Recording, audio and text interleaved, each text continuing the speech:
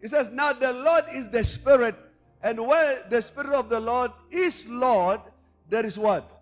There's liberty. So when you are anointed, when the anointing of God has come, when the Spirit of the Lord has rested upon you, the level of freedom and liberty that comes upon your life will set you free. Am I telling somebody? But we don't want the wisdom of God. No. We don't want that route. We want our way. The anointing, you are the one to revive it. I've seen people who have done well, and I've seen people who suffered to do well. At some stage, they were prospering. But they took another counsel. Yeah. They no longer trusted the Spirit. I was saying to somebody,